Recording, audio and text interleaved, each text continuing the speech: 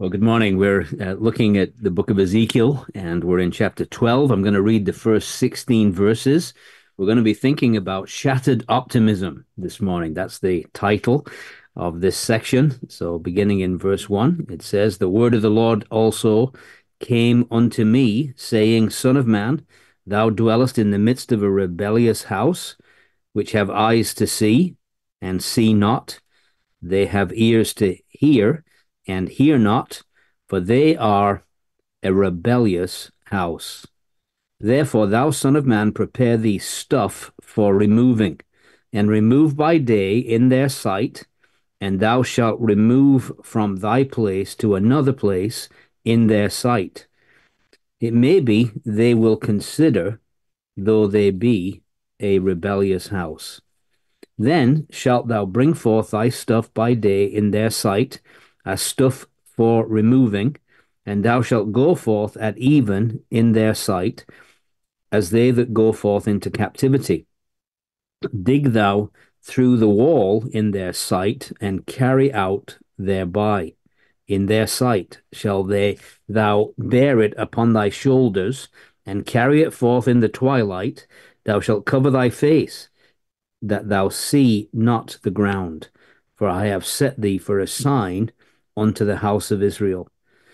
And I did so as I was commanded. I brought forth my stuff by day as stuff for captivity. And in the even I dig through the wall with mine hand. I brought it forth in the twilight, and I bear it upon my shoulder in their sight. And in the morning came the word of the Lord unto me, saying, Son of man, hath not the house of Israel, the rebellious house, said unto thee, What doest thou? Say thou unto them, Thus saith the Lord God, This burden concerneth the prince in Jerusalem, and all the house of Israel that are among them. Say, I am your sign. Like as I have done, so shall it be done unto them. They shall remove and go into captivity. And the prince that is among them shall bear upon his shoulder in the twilight, and shall go forth. They shall dig through the wall to carry out thereby. He shall cover his face, that he see not the ground with his eyes. My net also will I spread upon him, and he shall be taken in my snare. And I will bring him to Babylon, to the land of the Chaldeans. Yet shall he not see it, though he shall die there. And I will scatter toward every wind all that are about him to help him, and all his bands, and I will draw out the sword after them. And they shall know that I am the Lord when I shall scatter them among the nations and disperse them in the countries. But I will leave a few men of them from the sword, from the famine, and from the pestilence, that they may declare all their abominations among the heathen, whither they come, and they shall know that I am the Lord. And again, God will bless that reading from his precious word this morning. So we said the theme of shattered up optimism. We're kind of in a new section now. Just a little bit of a review. 8 through 11, remember he was taken in spirit from the banks of the Kibar into Jerusalem to see the reasons why the glory of God had abandoned the house of God, the temple, and why judgment was essential on the land of Judah. And so we've come out of that now into a new section that is really from chapter 12 right through to chapter 24. And it's a section that is all about, as we, I think, mentioned last time, objections to judgment. They're basically being raised so that they can be demolished. And that's what we're going to see. And so we'll observe, particularly here in this chapter, that he's going back to his acting role once again. And so in verses 1 through 20, Ezekiel is going to act out two parables. And then in verse 21 through 28 of this chapter, Ezekiel is going to answer two objections, objections to divine judgment that they are raising against him. So, as we said, we're going to call it shattering false optimism, these two acted parables. And in verses 1 through 16, the first parable, the passage we read, is about the fate of the prince. about Zedekiah, what's going to happen to him. And then verse 17 through 20 is going to highlight for us the fear of the people. So the fate of the prince and the fear of the people. So that's basically what we're going to be looking at today in the will of the Lord. So beginning in verse 1, we have this refrain that continues throughout the book. The word of the Lord also came unto me, saying. And so God is speaking to his servant, the prophet, again. And so he reminds him in verse 2, he says, Son of man, thou dwellest in the midst of a rebellious house, which have eyes to see and see not. They have ears to hear and hear not, for they are a rebellious house. And so the people, again, he's reminded the people among whom the prophet dwelt are rebellious. And of course, the idea is defiant against divine authority, provoking Jehovah with their rebellion, their defiance, constantly in opposition to to God. And we had seen actually in chapter 2 that right at the outset of his ministry, he had been told repeatedly in verses 3 through 8 that he had been called to speak to a rebellious nation. And that was the time frame that he ministered at a time when men were in deep rebellion against their God. And what a difficult time it is. And sadly, we see much of the similar mentality in the day we find ourselves in. And it's even sadder when you find it sometimes among professing Christians, that rebellious spirit that says to you, when you point something out from Scripture, they say, well, I know that's what the Bible says, but that's a very scary thing, isn't it? The man's rebellion, when God reveals his word clearly, and yet their heart is so antagonistic. Even people who claim to be saved, I know that's what the Bible says, but, and it's a very, very frightening thing. And so certainly the proof of their rebellion had been shown to the prophet in the previous chapters, in chapters 8 through 11. If ever he knew just what God was facing in these rebellious people, it was now very clear to him as a result of his being taken to Jerusalem and being shown the very things that they were doing, even in the very sanctuary of God. Notice it emphasizes that they had eyes to see, and that has the idea of the action sermons. Remember that God has been using this man to give action sermons. He says they have eyes to see, but he says, and see not, even though God had been making it plain through these action sermons. They have ears to hear. This is the explanatory messages that he had given to explain the things that he'd acted out. And so ears to hear, but they hear not. And here's a very sad thing. This is kind of a repeated thing in the Word of God. I want to just talk about this idea of having eyes to see and seeing not, ears to hear and hearing not. Just look with me, please, at Isaiah chapter 6, very well-known passage where Isaiah sees, again, the glory of the Lord. And New Testament tells us it was the Lord Jesus he saw when we look at John chapter 12. But in Isaiah 6, verse 9 and 10, we read this. He said, Go and tell this people, hear you indeed, but understand not, and see ye indeed, but perceive not. Make the heart of this people fat, make their ears heavy, and shut their eyes, lest they see with their eyes, and hear with their ears, and understand with their heart, and convert, and be healed. And so, again, we see this same idea of ears to hear, eyes to see, but they don't. And part of it here is they have been so rebellious for so long. God, it's almost like God gives them over and says, okay, if that's the way you want it, then that's the way it's going to be. Look at Jeremiah chapter 5 and verse 21. Again, just this same thought being conveyed. It says, Jeremiah 5:21, Hear now this, O foolish people, and without understanding, which have eyes and see not, which have ears and hear not. And now I want us to go into the New Testament and Matthew's Gospel, chapter 13. Matthew chapter 13. Now, this is a very interesting chapter because it comes after the defiant rejection of the Messiah in chapter 12. In fact, the Lord Jesus had done so many miracles, and he had done one that was so evidently proof that he was Messiah. And yet in chapter 12, they accused him of doing his work in the power of the devil. And that was kind of their ultimate rejection of the Lord Jesus. And so when you get to chapter 13, everything changes. The Lord begins to speak in parables. And you'll notice again this same idea in verse 13.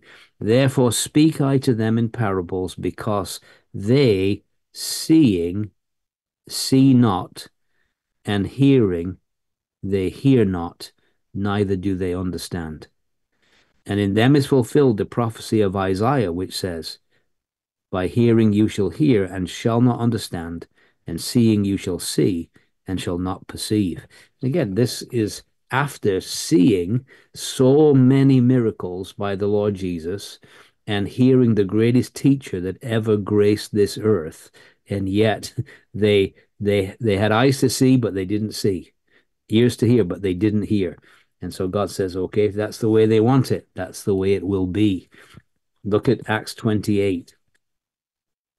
And we're going to pull this together, hopefully, in a moment. But there's a reason that we're doing this, going through these references.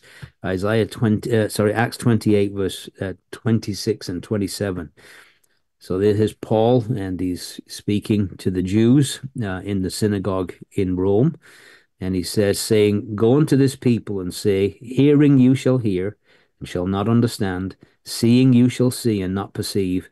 For the heart of this people is wax gross, their ears are dull of hearing, their eyes have they closed, lest they should see with their eyes and hear with their ears and understand with their heart and should be converted, and I should heal them.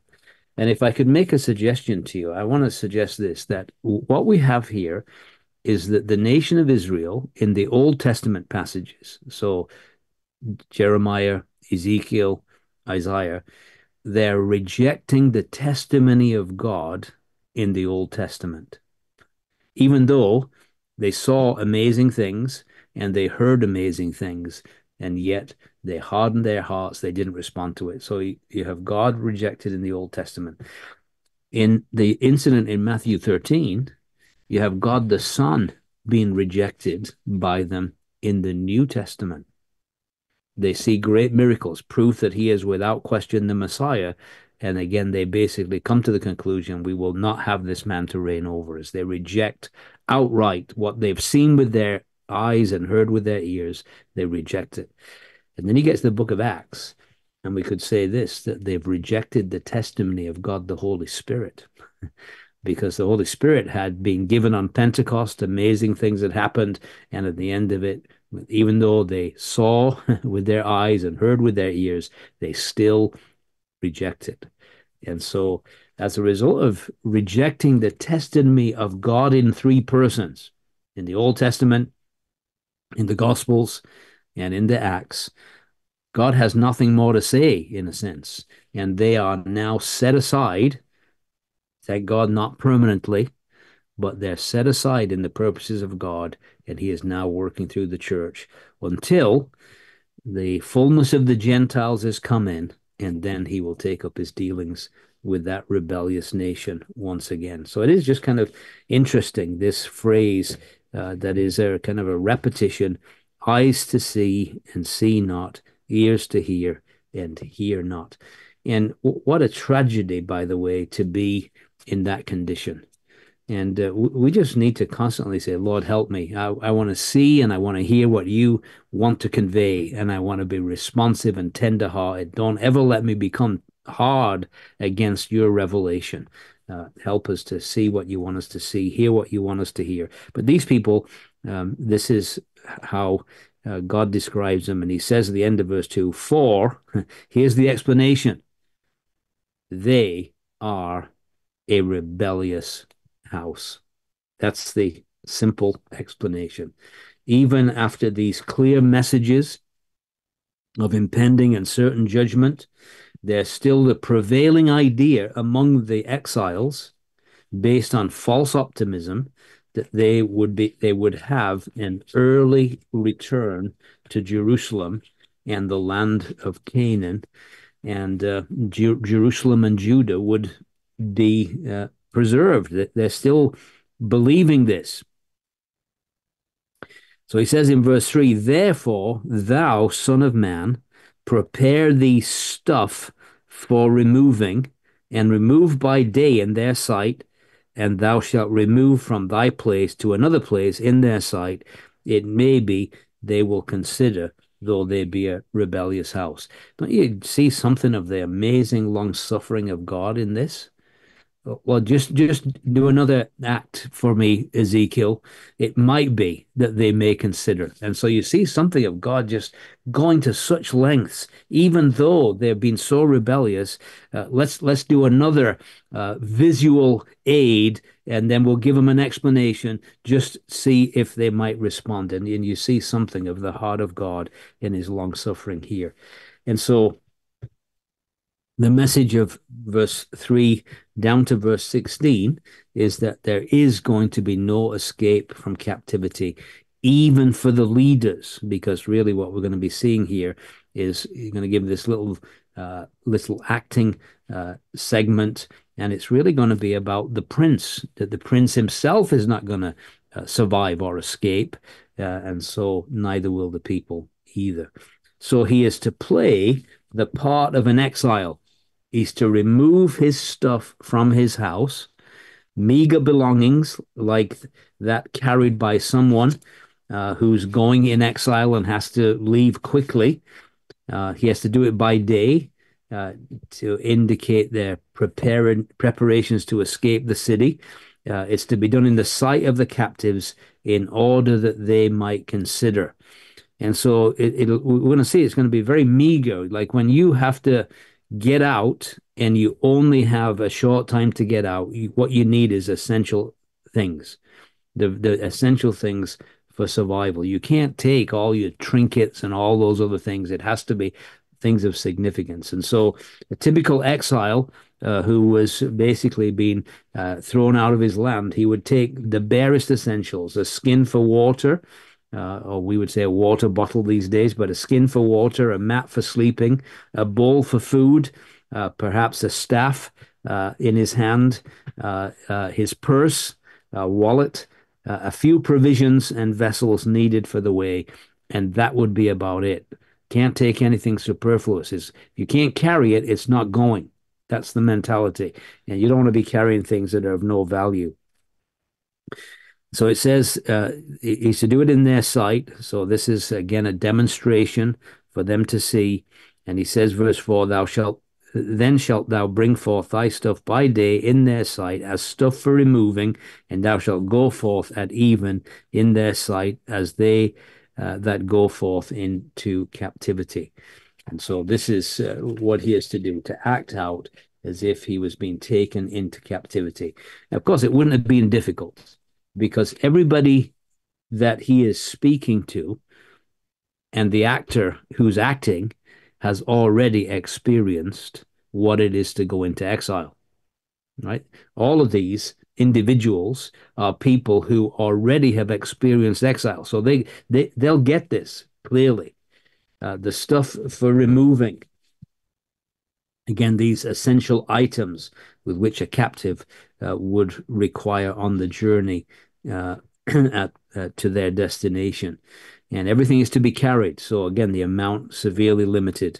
And then another little picture he gives in verse 5 is, dig thou through the wall in their sight and carry out thereby. What you notice, again, it says over and over again, in their sight. This is for them to see this little play that he's doing. So he's now in the twilight of the evening. We see that from verse 6. In their sight shalt thou bear it upon thy shoulder, carry it forth in the twilight, thou shalt cover thy face, so on and so forth. So in the twilight of the evening, he has to dig through the wall, most likely from his own home. Babylon was the housing was made by sun-dried bricks, and so that would make it a doable thing to dig a hole in your wall and come out. And you can imagine the people thinking, what's this guy up to now? Here he is digging a hole in his wall and coming out with a few stuff and carrying it on his shoulders. Not difficult to imagine the scene. Digging through the wall suggests the action of those who, in a time of siege, are attempting to escape undetected. That's the picture that's in view here. And as they watched him carry the burden on his shoulder, it would bring back many memories of the hardship and despondency that they had experienced less than 7 years before. Since all the exiles had participated in a deportation themselves, either in 605 BC or 597 BC, they would have understood clearly Ezekiel's picture of deportation that is being conveyed to them. So in verse 6, it says, in their sight shalt thou bear it on thy shoulder, carry it forth in the twilight, thou shalt cover thy face. So here's another little added dimension, covering his face, that you see not the ground, for I have set thee for a sign unto the house of Israel. So it's to cover his face as he carries this meager belongings on his shoulders. Now, of course, we know ultimately, and we're going to see in this chapter, that the reason that he's doing this is because he's acting out what the experience of the prince will be.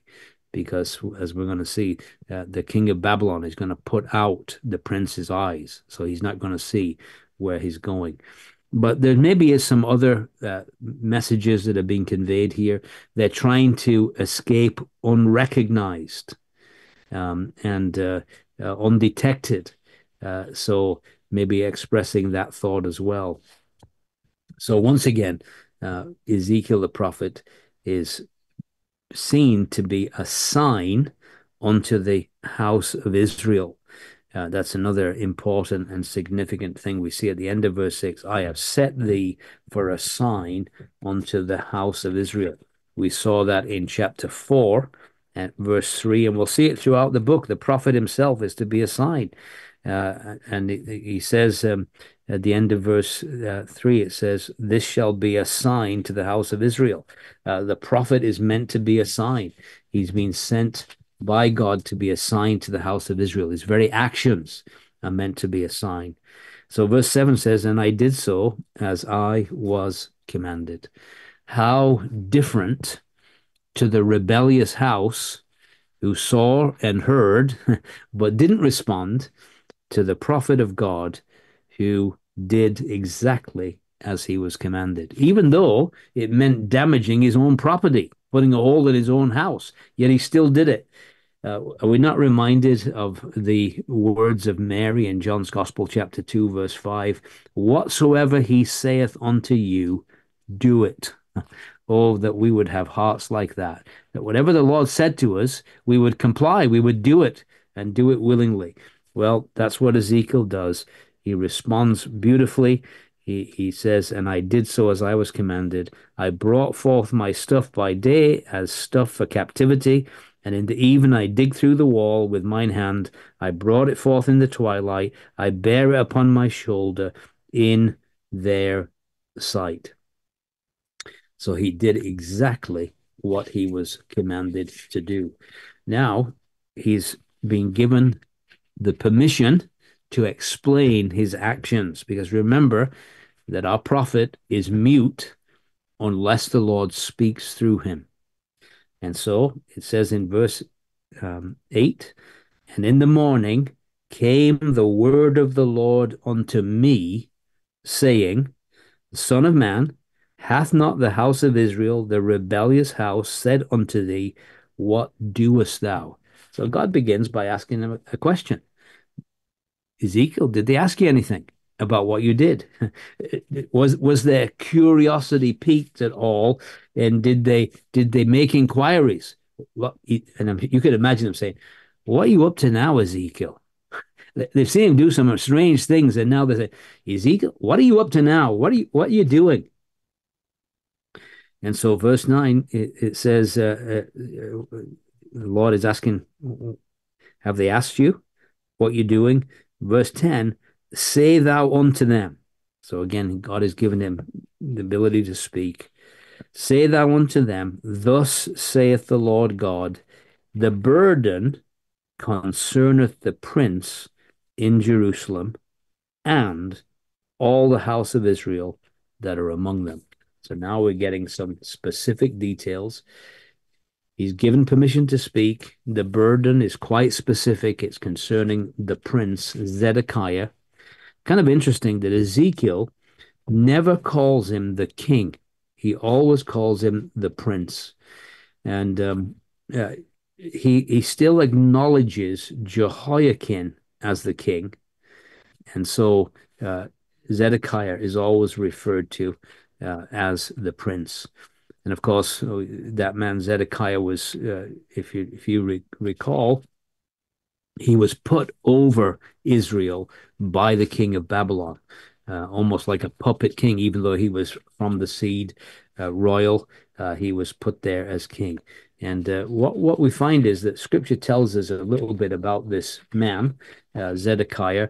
This is kind of God's summary about what kind of man this was. 2 Kings 24.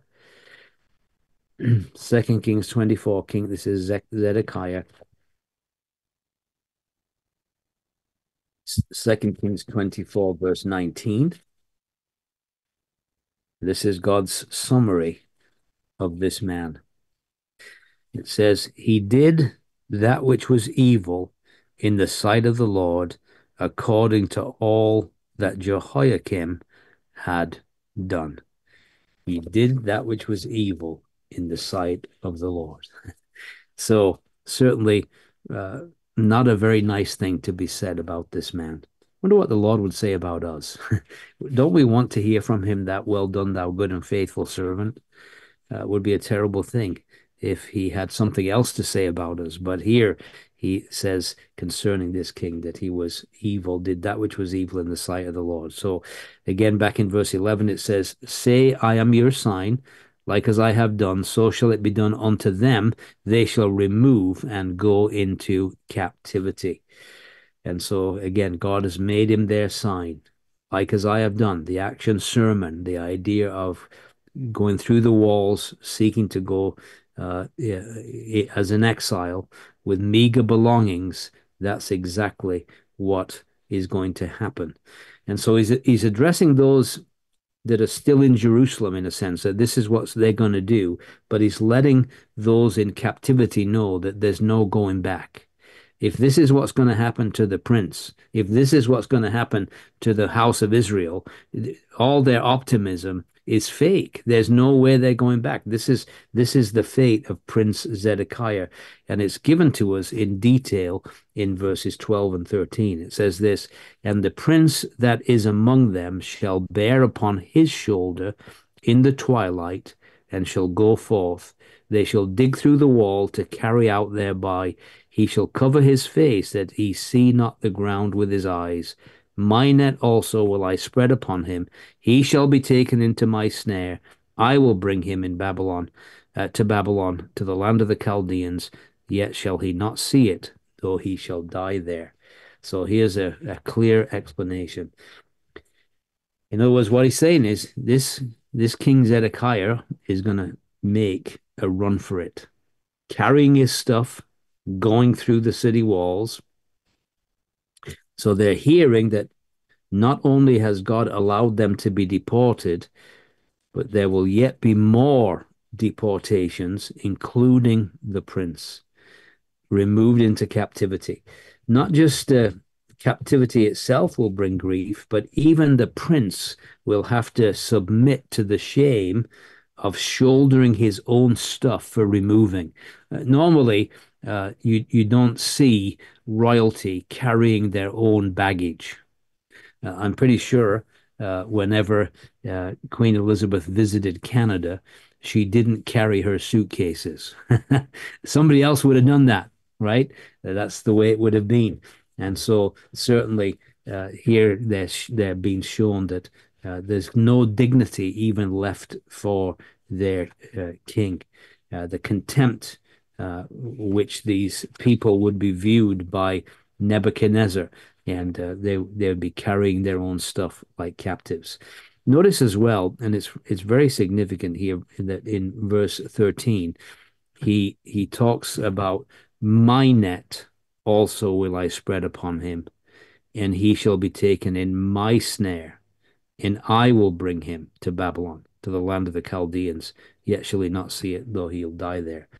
So we want to just emphasize that God is telling us that yes, and we've seen this throughout our study, that he's using the Babylonians as his instruments, but actually God is the one who is behind the judgment.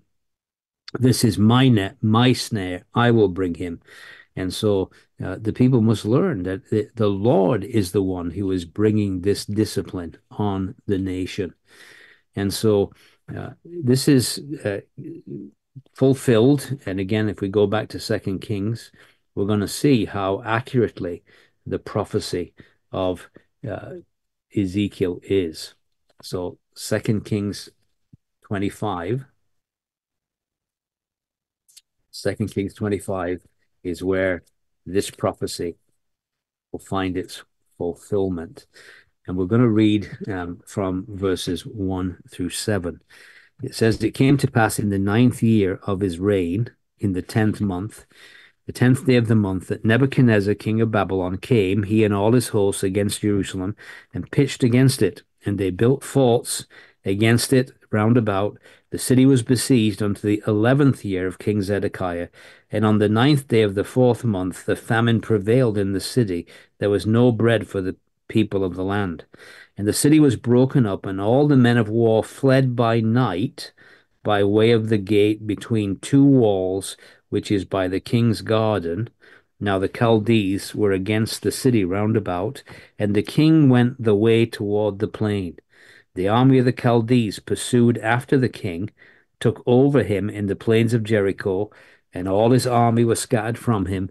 So they took the king and brought him up to the king of Babylon, to Riblah, and they gave judgment upon him. And now listen to verse 7. And they slew the sons of Zedekiah before his eyes, and put out the eyes of Zedekiah, and bound him with fetters of brass, and carried him to Babylon. What a kind of amazing thing. The last thing he sees with his physical eyes is his own sons being slaughtered before him, and then his eyes are put out. And so all these things took place just as had been prophesied. And of course, the destruction of the king was like the dropping of a net over a wild beast, my net. And so the idea was dragging away the captive. That's the picture. What is interesting is Josephus tells us an interesting aside here. Now, again, we can't be dogmatic about what Josephus said, but this is what he says, kind of interesting. He tells us the message that is given here in this chapter was sent by Ezekiel to Zedekiah as a warning to surrender and not to try to escape. Because of an apparent contradiction between Jeremiah, who said the king of Babylon would carry him away to Babylon in bonds, whereas Ezekiel said he would not see Babylon. Therefore, he refused to believe what he considered to be the contradictory message. And of course, the rest is history. He went to Babylon, but he didn't see it because his eyes were put out. Both of them were accurate. Jeremiah said he's going to be carrying him to Babylon. Ezekiel said he wouldn't see it. And the reason he wouldn't see it is because he wouldn't have eyes to see it. His eyes would be put out. So again, the absolute accuracy of the word of God, and Zedekiah had his eyes put out and then was taken captive into captivity. Again, we see the same fulfillment described for us in Jeremiah chapter 39 and verse 6 and 7, where we read in a much briefer account. Moreover, he put out Zedekiah's eyes and bound him with chains to carry him to Babylon. And the Chaldeans burned the king's house and the houses of the people with fire, break down the walls of Jerusalem. So basically, this is the fulfillment of this picture. And again, as we say, there's another picture here that we don't want to miss, and that is this: rejecting light always results in darkness. And that's exactly what we're seeing here. The last king of Judah that's mentioned in the text here has his eyes put out, and blindness is the result. We see in the New Testament spiritual blindness is happened to Israel. Why? Because of rejection of light. And we have to be very, very careful that we don't fail to respond to light, because the principle in the Word of God is this: the greater the light rejected, the greater the darkness. How great the darkness. And so may we always be tender-hearted and respond to light. So now the Babylonians were not known to be as cruel as the Assyrians, who had conquered Israel 130 years earlier, but they still were pretty cruel. And imagine seeing your own sons have their eyes put out or killed, and then have your eyes put out and spend your rest of your days in darkness with your last memory seeing the death of your sons. So all these prophecies were delivered to in the 6th year, and these prophecies would be fulfilled 5 years later when Jerusalem would be taken. And so basically in the 12th year. And so again, they're getting lots of warning, but they're not responding. So he says in verse 14, I will scatter toward every wind all that are about him to help him, and all his bands, and I will draw out the sword after him. So those of the army that tried to help him are going to be scattered. God will draw out the sword against them. And again, sign is not just concerning Zedekiah, but the whole house of Israel. And so they would all inevitably face the net and the judgment. And so again, this is shattering their false optimism. Verse 15, it says, and they shall know that I am the Lord when I shall scatter them among the nations and disperse them in the countries. And so the remnant that have remained scattered amongst the nations, dispersed amongst the countries. Verse 16, but I will leave a few men of them from the sword, from the famine, from the pestilence, that they may declare all their abominations among the heathen, whither they come, and they shall know that I am the Lord. The promise of the surviving remnant is this, that they will testify to the righteousness of God in bringing judgment.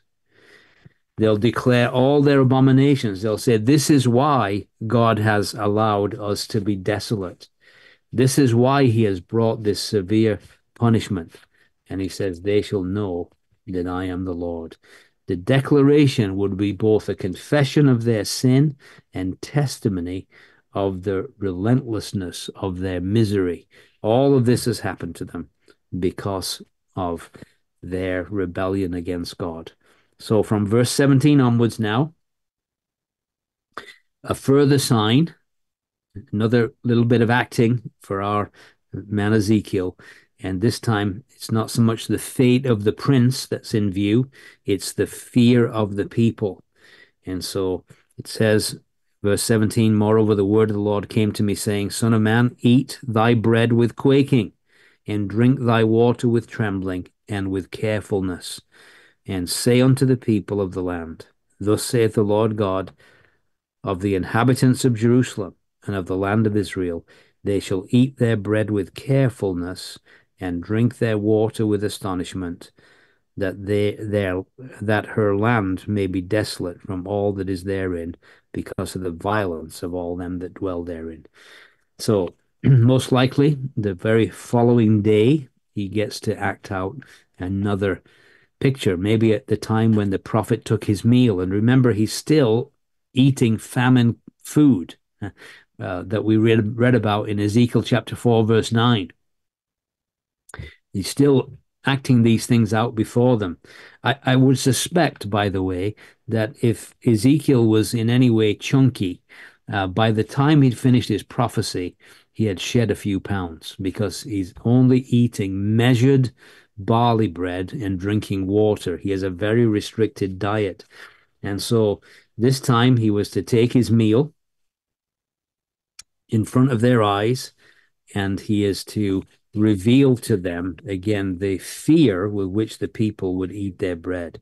So again, this famine food, bread and water, he ate it as if gripped by fear, quaking and trembling at the same time with carefulness, not wanting to waste a crumb or a drop.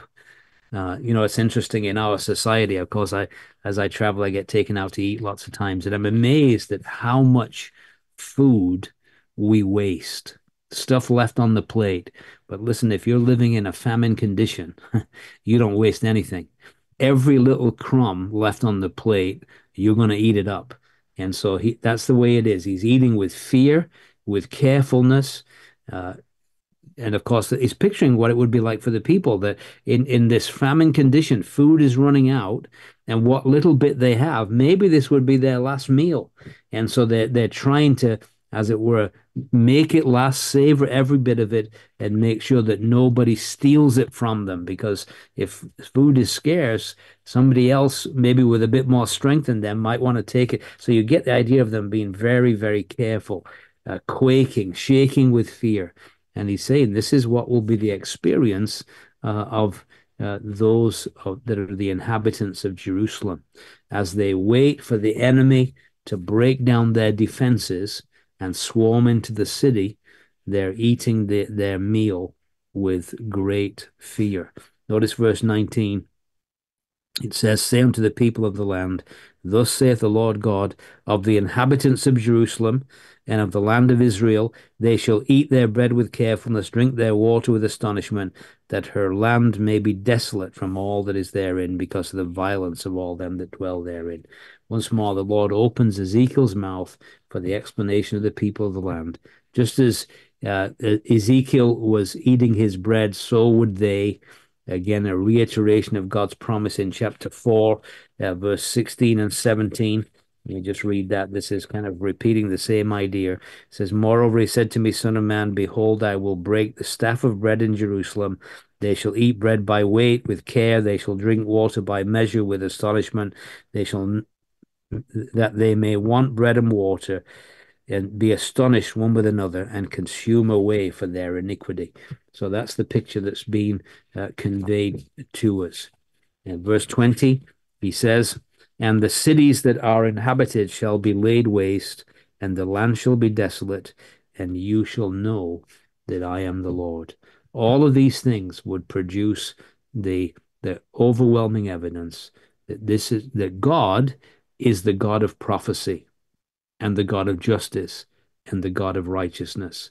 The sign reveals to us the distress of the siege and the things that they would experience. Of course, one of the greatest evidence that there is for the reliability of Scripture is what we call fulfilled prophecy. And we're seeing it right here. The very things that Ezekiel tells them will actually come to pass, literally, just as he has acted them out before them and explained them. So now the final little section from verse 21 down to verse 28 is answering the false prophets' deluded optimism.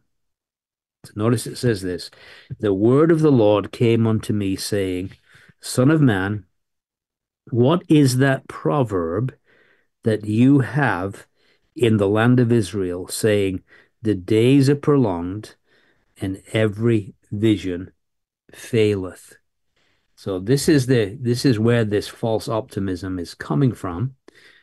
It's a proverb that is being spoken by those of a rebellious mindset, a common parlance in the land. The days are prolonged and every vision fails. So here's the reason for their false optimism given by the false prophets. The days are prolonged. God's long suffering will mean he will not allow Jerusalem and Judah to fall. The days are prolonged. Every vision faileth, and especially the visions and prophecies of Jeremiah in the land and Ezekiel among the captives, all of this is not going to be fulfilled. So there's kind of two voices that are crying in the wilderness, Jeremiah and Ezekiel, and then you've got all these false prophets on the other hand and telling the people what they want to hear. They're eager to hear with their itching ears. And they're being told, you don't have to worry, everything's going to be fine. And the tragedy is that this really is about the long suffering of God. It should have led them to repentance, shouldn't it? Look at Second Peter, and we're going to look at Second Peter for a little while here because it's so pertinent to what we're considering at the moment. Second Peter, and we look at chapter 3, where we learn about the long suffering of God. Second Peter 3 and verse 9. It says, the Lord is not slack concerning his promise, as some men count slackness, but is long suffering to usward, not willing that any should perish, but that all should come to repentance. And so the reason why God doesn't judge swiftly is to give man opportunity to repent. And we've seen examples of that over and over again in the Word of God. The iniquity of the Amorites is not full. He waits till it reaches its peak. In that waiting period, before he judges them, you have people like Rahab get saved. And so God's long suffering, the idea of bringing people to repentance. However, sadly, some take it a different way. And so I want you to notice again in 2 Peter chapter 3, verse 3 and 4, it says this, knowing this first, that there shall come in the last days scoffers, walking after their own lusts, and saying, where is the promise of his coming? For since the fathers fell asleep, all things continue as they were from the beginning of the creation. And so they have a very same attitude today. Things just continue on, nothing to worry about. All these people talking about the Lord coming and judgment and all the rest of it. Don't have to worry about that kind of stuff. It's not going to happen. It's not. It's for a long time off. We can just live our lives, and so that's exactly what's going on. In fact, just one other scripture I want to read in relation to this is from the book of Ecclesiastes. It's a really interesting little scripture. That one of the dangers of deferred judgment, and this is Ecclesiastes 8, verse 11, it says, because sentence against an evil work is not executed speedily, therefore the heart of the sons of men is fully set in them to do evil. And that's exactly, sadly, what's going on. God gives them this extra time so they come to repentance. But because judgment is not executed speedily, the heart of the sons of men is fully set on them to do evil. So, contextually here, Ezekiel began his ministry in the 5th year of his captivity, and it's not until the 12th year that the word came from Jerusalem that the city had fallen. That's found in Ezekiel 33, verse 21. So during those 7 years of his ministry, people got careless and said it would never happen. And that's the proverb that's going on. That's the proverb that he's talking about. That he says, the days are prolonged and every vision fails. It's amazing. The Lord Jesus would say in his generation, you can read the weather. People can predict the weather by looking at the sky, but they cannot see the signs of the times. And that's exactly what's going on here. That they can make other predictions, but they're not willing to respond in this time of long suffering. So verse 23 is the Lord's rebuttal. And he says this, tell them therefore, thus saith the Lord God, I will make this proverb to cease. They shall no more use it as a proverb in Israel, but say unto them, the days are at hand, and the effect of every vision. So God says, I'm going to give you a new proverb to replace the false one. And that is this: the days are at hand, the effect of every vision. Other translations put it this way: the days are near when every vision will be fulfilled. In other words, there's a day coming when all this is going to be completed. Verse 24, for there shall be no more any vain vision, nor flattering divination within the house of Israel.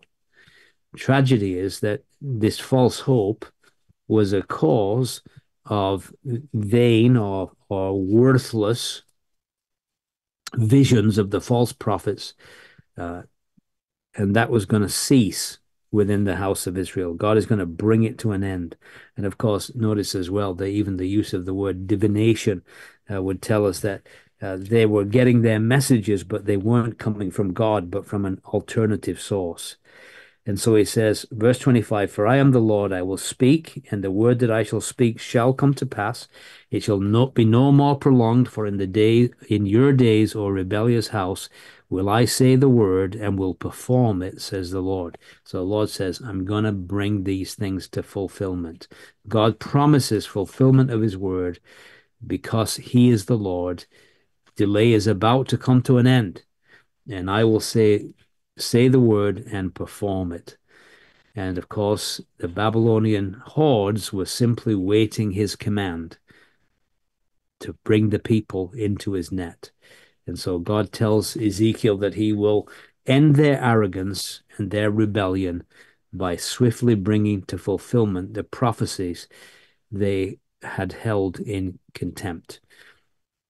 Last final little statement, verse 26. Again, the word of the Lord came to me, saying, Son of man, behold, they of the house of Israel say, the vision that he seeth is for many days to come, and he prophesieth of the times that are far off. Therefore say unto them, Thus saith the Lord God, there shall not of my words be prolonged any more, but the word which I have spoken shall be done, says the Lord. So the next thing they say is, well, it's for a long time off. Don't have to worry about it. Denying imminency of God's judgment. It's for a long time to come in the future. Of course, there are many that are like that today. They deny the imminency of the Lord's coming.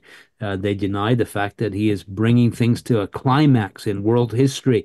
Oh, we got thousands of years ahead of us and all the rest of it. And they call us, those that believe that Christ is coming and believe in the premillennial, pre-tribulation teaching of the word of God. They call us pessimists. Or we're going to be building a kingdom for the Lord that's going to last for thousands of years. And they've got this long-term view, and they think we're very negative and pessimistic. Verse 28, say to them, thus saith the Lord God, there shall none of my words be prolonged. God's answer, it's none of my words are going to be prolonged. I'm bringing judgment. And the tragedy is that even if the Lord did delay, how could they possibly be content in their present circumstances? The tragedy is that they didn't respond to God's prophets. 6 years later, Babylon's army would breach the walls of Jerusalem, and Ezekiel's prophecy come true. Just as in those days, even so now, God's promise of judgment is shrugged off by many. False bravado of those who contradict the clear statements of Scripture cause people to not be concerned about eternity, about their destiny, about these important things.